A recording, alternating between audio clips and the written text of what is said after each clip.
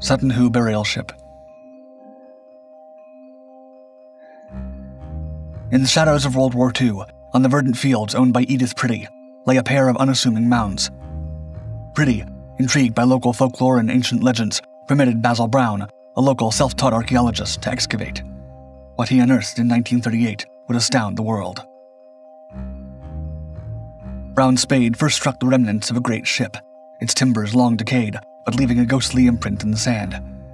This was no ordinary vessel. It was a royal tomb, measuring nearly 90 feet long, the final resting place of an Anglo-Saxon king. Within its embrace lay a trove of artifacts of such craftsmanship and diversity that they challenged our understanding of the era. There was a lyre, its delicate form hinting at the music that once filled the mead halls, a sword and shield, symbols of power and protection, and a Byzantine silver plate, suggesting a world connected by trade and diplomacy far beyond the shores of England. Among these treasures, the Sutton Hoo purse lid stood out. Modern historians have hailed it as, quote, one of the most remarkable creations of the early medieval period. Its intricate gold decorations and finely detailed ornamental features speak of a society rich in artistry and sophistication. This purse lid, along with the iconic Sutton Hoo helmet, a decorated headpiece believed to have adorned Anglo-Saxon royalty, now resides in the British Museum. The ship's discovery, alongside two Anglo-Saxon cemeteries dating back to the 6th or 7th century, opened a window into a period previously thought to have been a dark age, lacking historical context. Scholars now believe that the individual buried in the ship was immensely important. Redwald, king of the East Angles, is a likely candidate, suggesting that Sutton Hoo was the resting place of a powerful and influential ruler. The wider implications of the Sutton Hoo ship burial find are profound. They confirm that there was significant Anglo-Saxon activity in Britain during this period. Basil Brown's discovery has completely changed how historians view Europe in the early Middle Ages. Mausoleum of Halicarnassus. Envision a great tomb, a fusion of Greek, Egyptian, and Lycian architectural styles, standing majestically in ancient Halicarnassus, modern-day Bodrum, Turkey. This is the Mausoleum of Halicarnassus, not merely a tomb, but a symbol of love, power, and the cosmopolitan nature of the Hellenistic world. Built around 350 BC for Mausolus, a satrap in the Persian Empire, and his sister wife Artemisia II, this structure transcends its original purpose, leaving a legacy that endures in our language and culture. Rising to approximately 45 meters, this architectural marvel was a collaboration of the era's most esteemed artists and architects. Architects Satyros and Pythias of Priene designed the mausoleum, creating a structure that included a stepped pyramid, a colonnaded temple-like structure, and a massive statue of a 4-horse chariot at its pinnacle. Each side of the mausoleum was a canvas for one of 4 legendary sculptors: Scopas, Leochares, Timotheus, and Bryaxis. Their combined genius created a tapestry of sculptural reliefs and statues depicting Mausolus, Artemisia, and various mythological figures, showcasing an unprecedented level of artistic achievement. For over 1,500 years, the mausoleum stood as a testament to human ingenuity, until a series of earthquakes consigned it to history. Rediscovered in the 19th century by British archaeologist Charles Thomas Newton, many of its artifacts, including statues and reliefs, now reside in the British Museum, offering a glimpse into the artistic and cultural richness of the period. The term mausoleum, now used to describe any grand tomb, originates from this awe-inspiring structure. Today, the site stands as a significant archaeological location. It offers insights into ancient engineering, art, and cultural exchange, reflecting the mausoleum's unique blend of influences from different civilizations.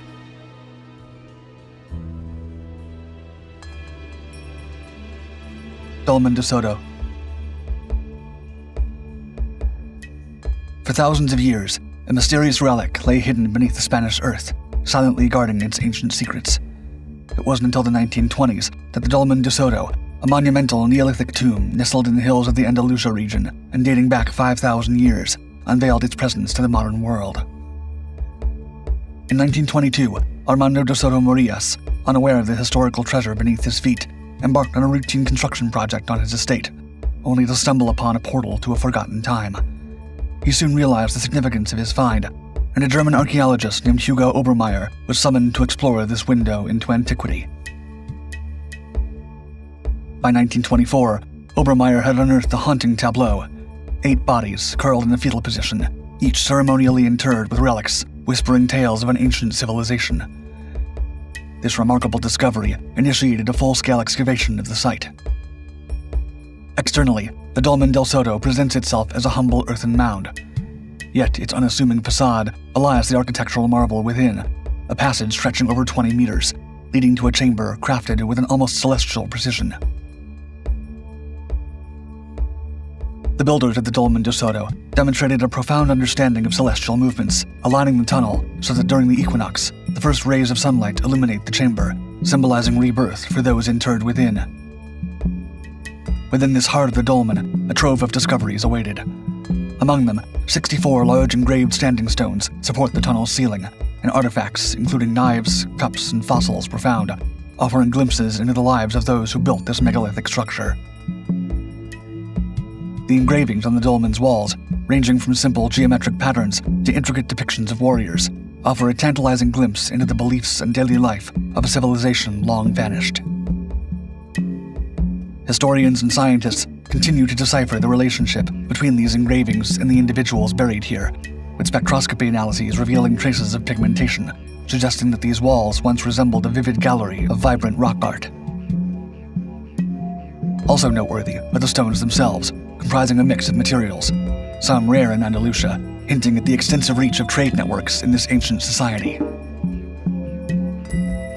After 9 intensive years of restoration, the Dolmen del Soto is a Spanish national monument today. Ongoing archaeological studies keep peeling back layers of history, promising to reveal more about the 8 individuals buried within and the civilization they belong to. The Red Queen. Beneath the verdant canopy of Mexico's Palenque National Park, a centuries-old mystery lay dormant, hidden within the remnants of the once mighty Maya civilization. In 1994, a seemingly insignificant crack in a stone stairway, no wider than a whisper, captured the attention of a young archaeologist performing maintenance work, Fanny Lopez Jimenez. This slender aperture was not just a breach in the ancient architecture, but a gateway to one of the most astonishing archaeological finds of the century, the tomb of the Red Queen, a noblewoman enshrouded in an aura of mystery and stunningly covered with a bright scarlet powder made from the mineral cinnabar. The Maya, known for their astronomical knowledge, architectural prowess, and intricate hierarchical society, also harbored deep reverence for the rituals of death. In Palenque, once a bustling epicenter of Maya power and culture, the dead, especially those of noble birth, were interred with elaborate ceremony, their final resting places becoming vaults of both riches and mysteries. As Jimenez's flashlight pierced the darkness within the narrow corridor, a sense of ancient secrets hung in the stale air. The passage revealed by the crack led to a labyrinth of stone, culminating in a trio of chambers.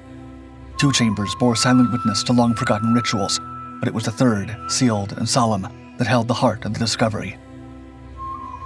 After a meticulous effort to breach the sealed third chamber, Jimenez and her team were met with a sight of profound wonder, a perfectly preserved tomb, untouched by time.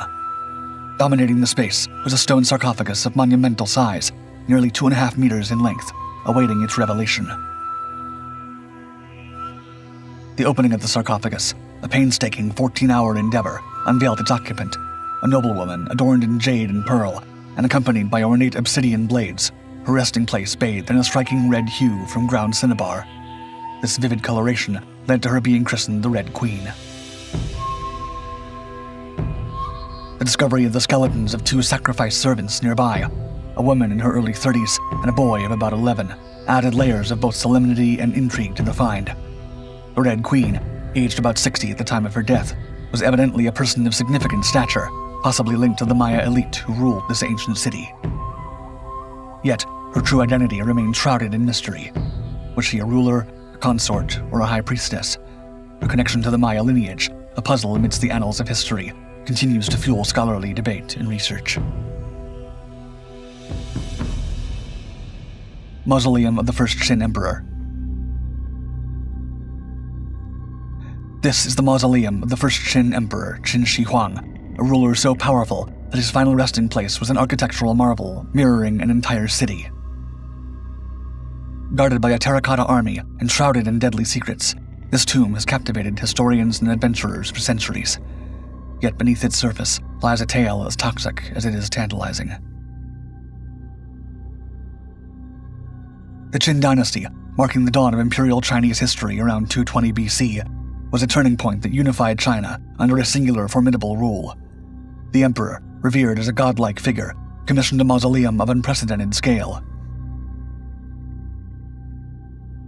Taking 38 years to complete, its layout was a mirror image of Shenyang, the then capital, symbolizing his unyielding dominance even in death. The mausoleum of the first Qin emperor is a wonder in itself, with its sprawling necropolis and the awe-inspiring terracotta army, each soldier unique, standing guard for eternity. Yet what lies beneath these visible marvels is a narrative steeped in irony and mystery. Chinese historian Sima Qian, writing a century later, chronicled the tomb's construction, revealing the use of mercury to represent the rivers and oceans of the emperor's empire. This very element, revered for its mystical properties, is believed to have been the emperor's undoing, as he consumed mercury-laced wine in his quest for immortality. Sima Qian's texts also tantalize with hints of lethal ingenuity, booby traps designed to thwart tomb raiders. Translated accounts speak of crossbows primed to fire and other hidden perils, a blend of historical possibility and mythical embellishment that fuels endless speculation. Despite the allure of its mysteries, the tomb remains largely unexplored. Modern archaeologists are wary not only of the alleged dangers, but also of the potential damage excavation could cause to invaluable artifacts they are not yet equipped to preserve. Thus, the mausoleum of the first Qin emperor is now a protected UNESCO World Heritage Site, a subject of surface-level studies and distant admiration. As we ponder the efforts put into constructing a terracotta army and elaborate defenses, it's intriguing to consider what other secrets this ancient marvel holds. Unplundered and untouched, the tomb's inner chambers might still hold treasures and stories of ancient China, a tantalizing mystery, awaiting the day it can safely reveal its hidden truths.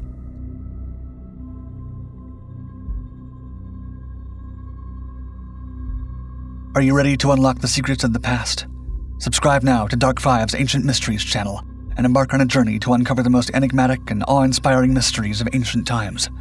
Leave a comment if there are any ancient mysteries you want us to explore in upcoming videos.